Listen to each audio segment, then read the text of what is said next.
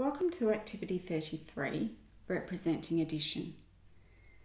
In this activity, we will be representing one two-part bond of 10 using bond blocks in a part-part whole diagram, numbers in an addition equation, drawn pictures, and words in a story. You will need to select one two-part bond of 10. I'm going to use the bond of 6 and 4 bond to be equal to 10. When you place your blocks, remember to place the whole on the top and the two parts that join together in the row underneath this. When we represent the addition equation, we say part add part equals whole. 6 add 4 equals 10. I will write this. 6 add 4 equals 10. When we come to drawing the pictures, we're focusing on the maths, not the art side of the drawing. So the drawing needs to have pictures that match the number 6, the number 4, and the number 10.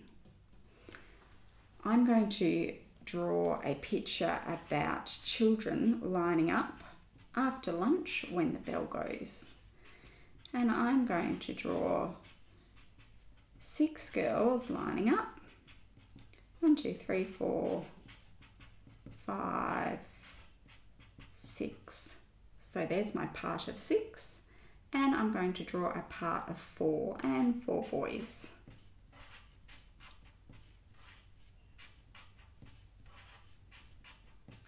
The 10 is all of the children. So my part of 6 is the girls, my part of 4 is the boys, and the whole of 10 is the whole line. I'm going to write this with words. You can tell it to an adult if that's easier. So in line after lunch, in line after lunch, there were 6 girls. There were 6 girls and 4 boys. And 4 boys. There were 10 children. There were 10 children in the whole line. In the whole line. So just checking, I've got my part of 6, yes, my part of 4, and my whole of 10. Now it's your turn.